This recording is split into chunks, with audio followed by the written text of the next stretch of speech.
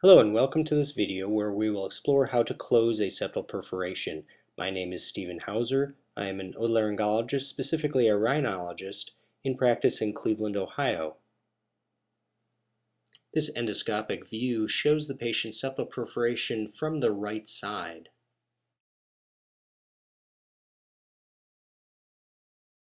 The perforation is now seen from the left side, and the ruler is actually a bit away from the perforation itself. In actuality, the perforation is approximately 1.5 centimeter in length. This coronal CAT scan image clearly depicts the septal perforation. We are limited to closing a perforation which is really no larger than 2.5, perhaps 3 centimeters in its longest dimension. An angled ophthalmology blade as well as alloderm are essential to complete this surgery.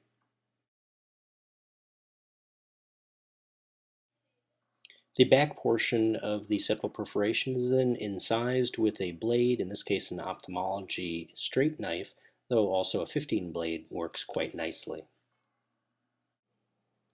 A left-sided hemitransfixion incision is then carried out in this patient as we plan to do a rotation flap on the patient's right side.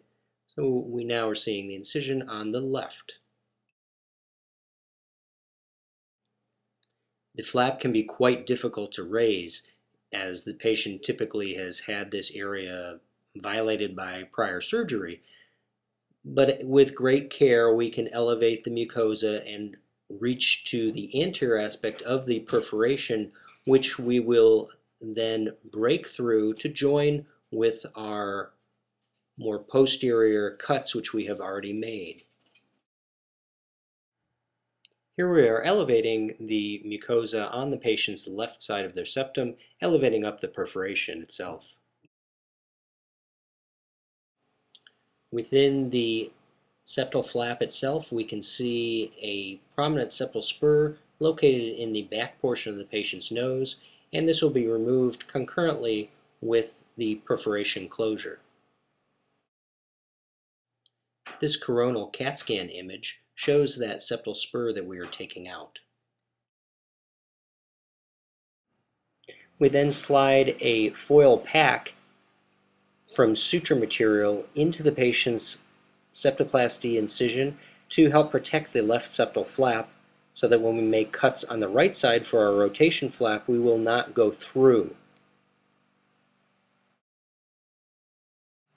Here we're using the angled ophthalmology knife to cut from posterior, looping up superior, and then anterior to connect with the anterior aspect of the perforation to create our rotation flap on the patient's right side. The rotation flap on the right side is rotated into position. This drawing depicts the septal rotation flap from the right side. It is actually flipped from a prior publication. Again, this is the right side where the septal flap has been rotated now to cover the perforation. As the rotation flap is rotated down from above, we can see the donor site, or basically naked cartilage, above this perforation site, which acted as the donor, and this will mucosalize in time. The most difficult portion of this surgery is to suture the rotation flap into position. This is typically done with loop magnification and an endoscopic needle driver with fluorochromic on a tapered needle, as well as gut suture on baby Keith needles.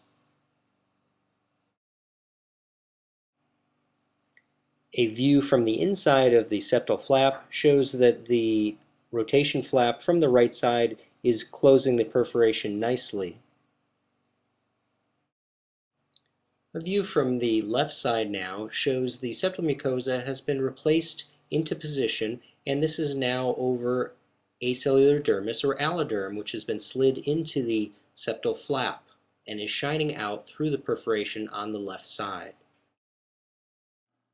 This drawing shows the alloderm slid into place below the lining and now shining out of the exposed perforation site.